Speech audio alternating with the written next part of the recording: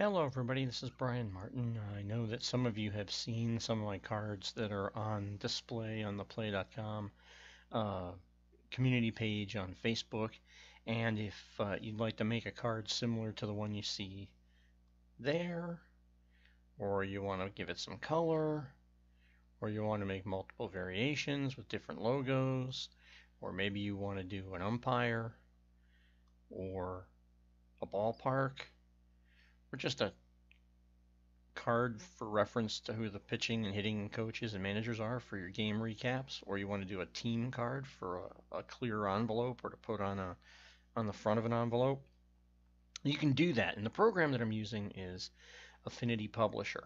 And what we're going to do is going to show you how you can start creating your own cards using the same size that is used by Keith Avalone and Play.com, the 44 by 72 centimeter cards that are the size of the History Maker baseball cards.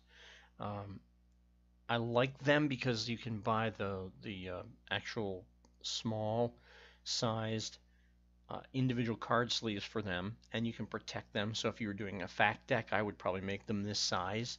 Now that I know how to do that, I've been using Excel for years.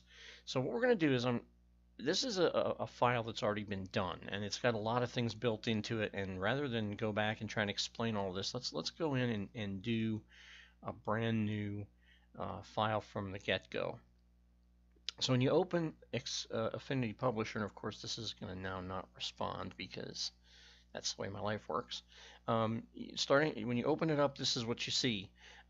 You have to load a document. So what we're going to do is there are pages and master pages. Now I'm not familiar with enough with the program to know the difference between a master page and a page, other than a master page is one where you can say if I build it off of it, it brings in some pre-existing things to it.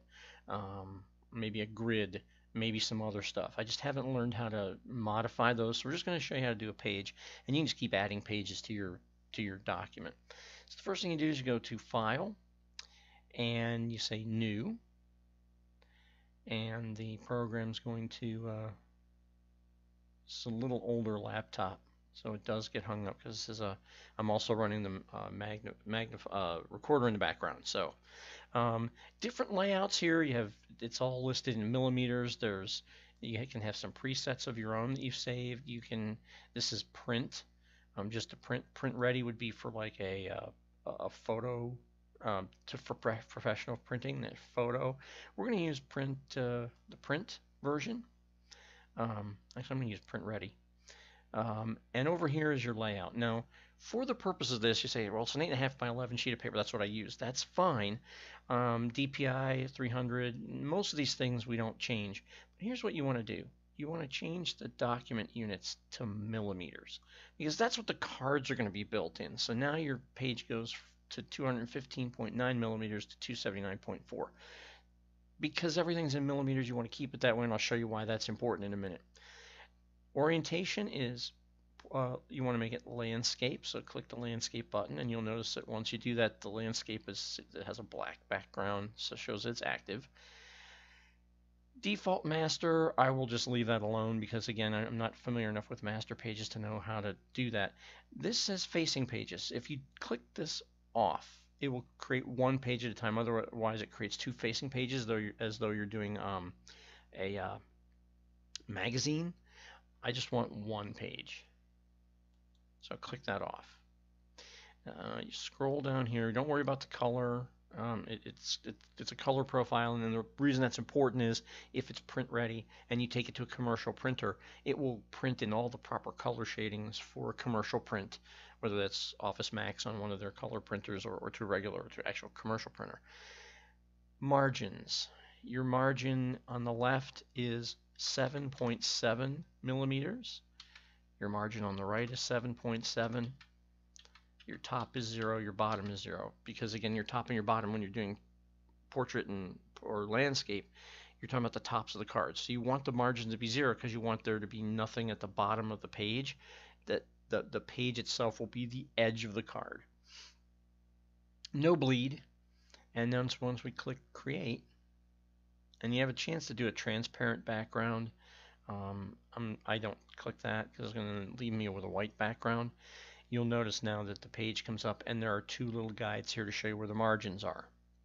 Say, okay, Brian, that's great. How do I lay this out? Well, Affinity Publisher has two things that will help you. The first thing is it has a select a view menu, and the view gives you multiple things you can look at. But we want to do show the guides.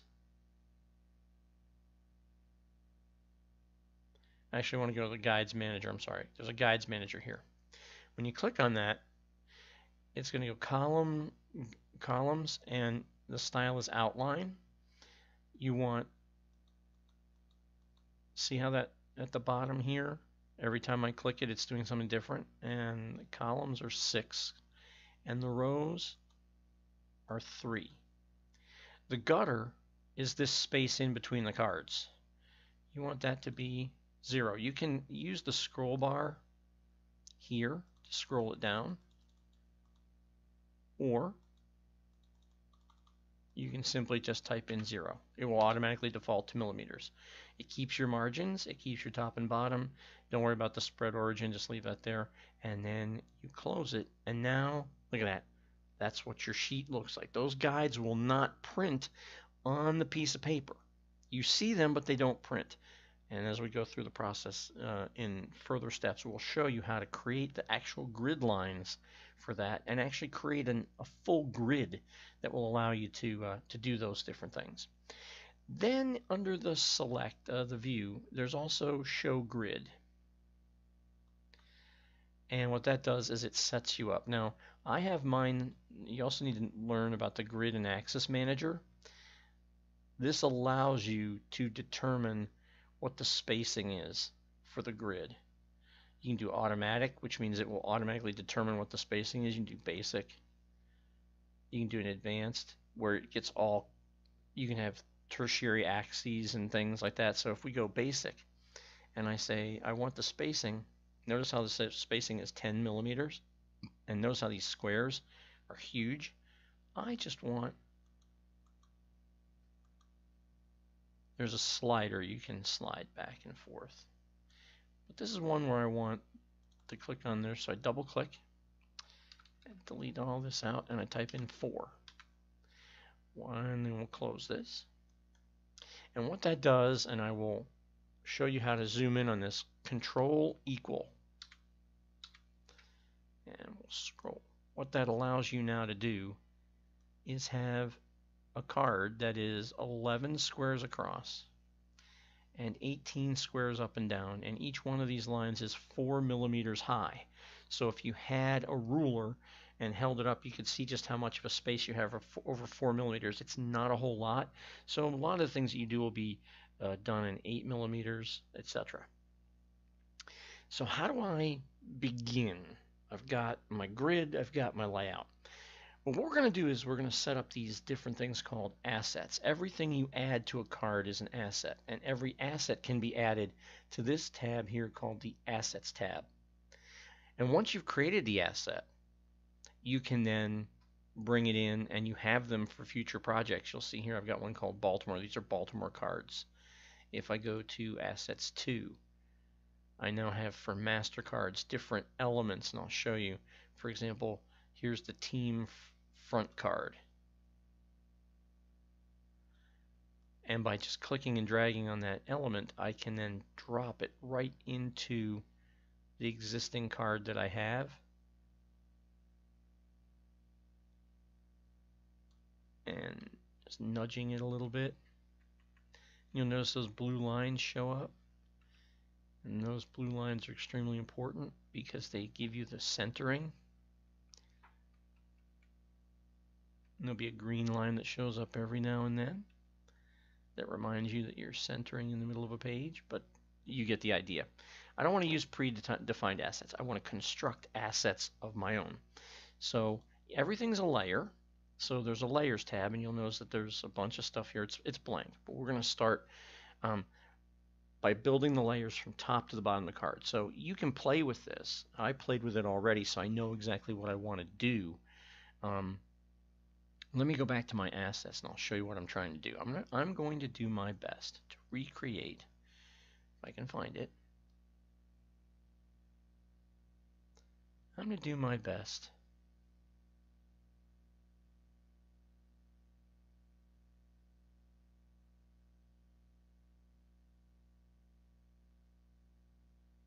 you know what? We're going to go back. We're going to do something different.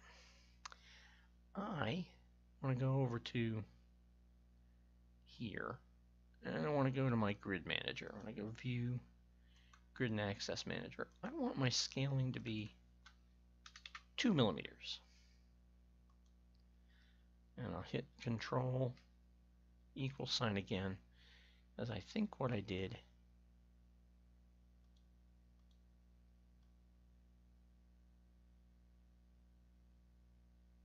yeah, I think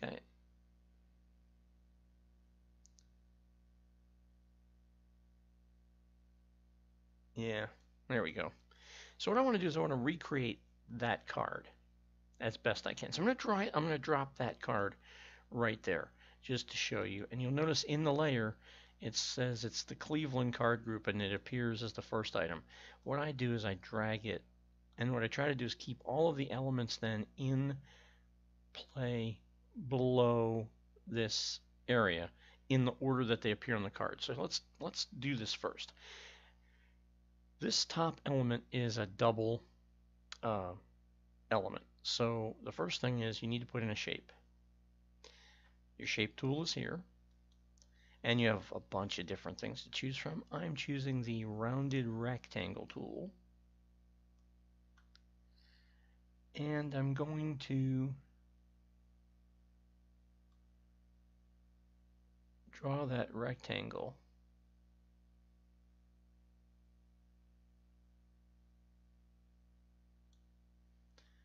And I can use the handles, and what I've done is I've given myself 2 millimeter space on either side and a 2 millimeter space from the top. That looks kind of weird, so I'm going to take that and I'm going to once that's activated, I can continue to create those. So I'll go over here to this little move tool and move that ever so slightly. You'll see how that red line appears? It's more orange. It tells me I'm centered right up against the image on the other card. So it helps you keep in line with the other cards that are available. So I've got it in the right spot. I can now choose the color. And the way I can do that is I can open this. So we're going to drag the rounded rectangle below Cleveland here. And I can go into this Cleveland card group. And there's a header group. And there's a card header, the rounded rectangle. And I can go in and take a look at this fill. And look at the RGB sliders, and I note that the RGB color is 47, 117, and 181. I'll write that down. And then I want to go into the font, which is the player name here. And I'm able to go here and find that this font color is 255, 215, and 0. Those will be important in just a minute. First things first, we format the shape. Rounded rectangle, here's the fill. The stroke is the line around the outside. So the fill we want, we come over here, and normally it comes to this where it says tint, just where it says color. Choose RGB sliders, and you can type the numbers right in. 47, tab, 117, tab, 181, tab, and you'll notice that that blue color is that blue color. Now for the stroke, there's none. But if I wanted to make this a color, let's say I want to make it the yellow color just for fun, I would do 255, 215, and 0. And if I really want it to stand out, this tells me it's a 2-point line. I click on that and I can say, let's make it a point 0.8. And you can see right there, there's a very thin yellow border around that. On these cards with color, that little bit of color is important only if it's important to you. For me, what I do is I go back to the element and I say for the stroke, instead of a color, I pick this little line here. And where it appears that way, it means the stroke is transparent or no color, and you'll notice the line is missing. So how do I put the name in there? That's just a shape. Well, what you do now is you do a text frame. So click on this text frame tool. You'll create a box, and you want to create a box that starts right there at the intersection. See right where that corner starts? And I'm going to drag that all the way over to the same thing on the opposite end. See how the box is inside? And then I can type in, and you'll notice it's black right now because I haven't done some things. So I've typed in the word player name. I'm going to go over here and change the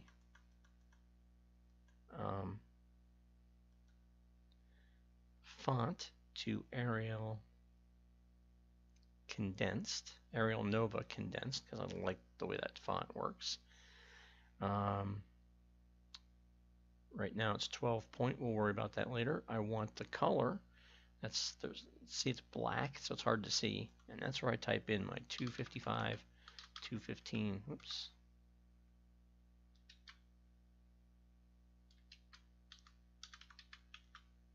And 0. And you'll note that the player name is now that. I'm going to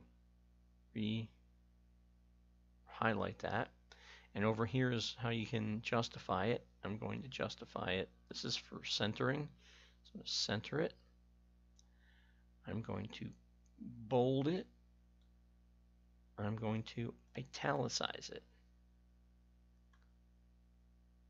Oh, well, as long as this is in with the T mode, you can edit the text box. So I'm going to go over here and I'm going to type in name in all caps because that's how we do it. And this is a little big. It's on 12 point, so I'm going to knock that down a size down to 11.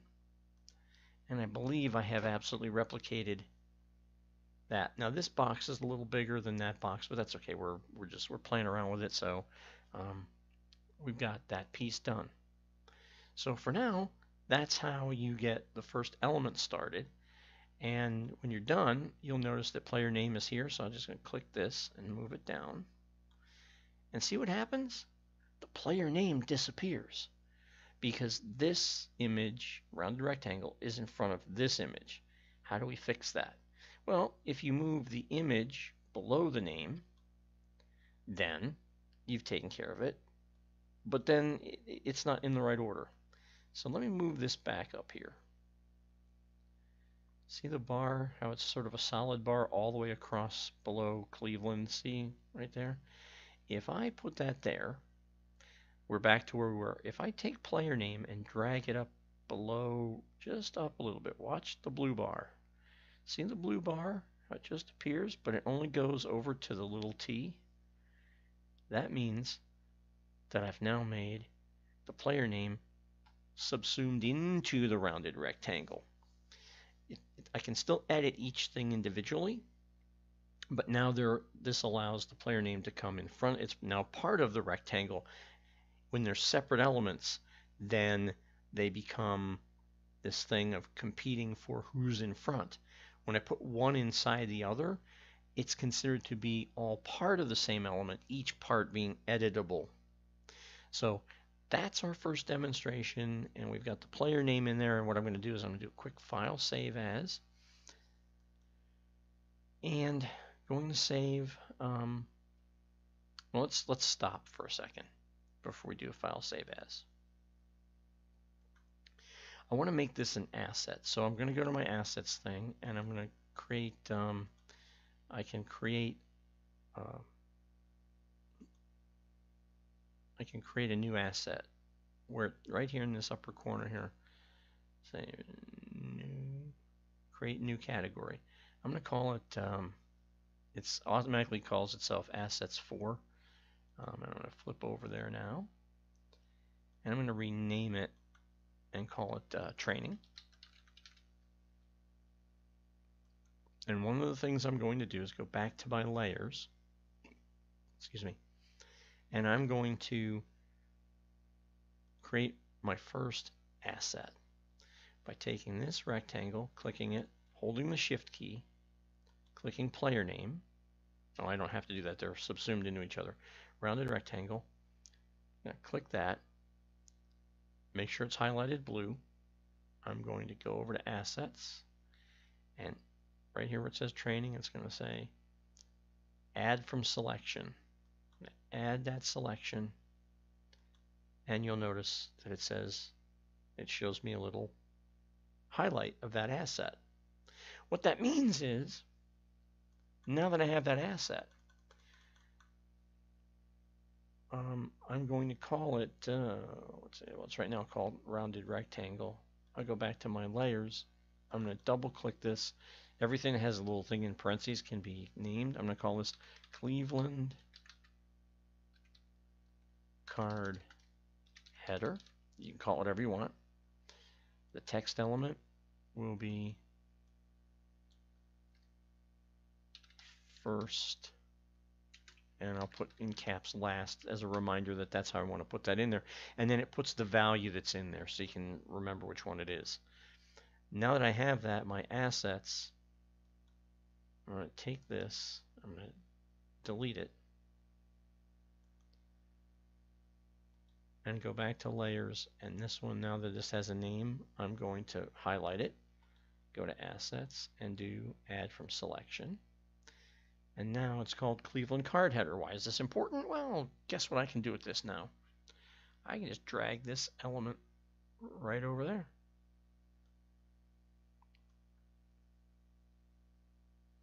And I can drag this element right over there. And now I have that ready to go, and I can make as many cards as I want by dragging the elements. I could have multiple different headers where I could say, you know, I want this header, but I want this particular look for something else, and you can mix and match where you like the way one part of your card works, you like the way another part of it looks, a different card that you've designed looks. If you keep them, adding them to assets, you can pull those elements and say, let me make an all-star card that has all the design elements that I really like, while allowing me to keep the old elements to create another set of cards. So when we go to save this, we're going to do the old file save as, and we're going to call it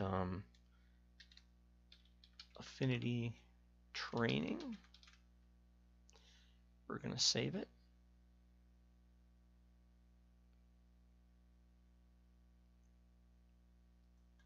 It's saved.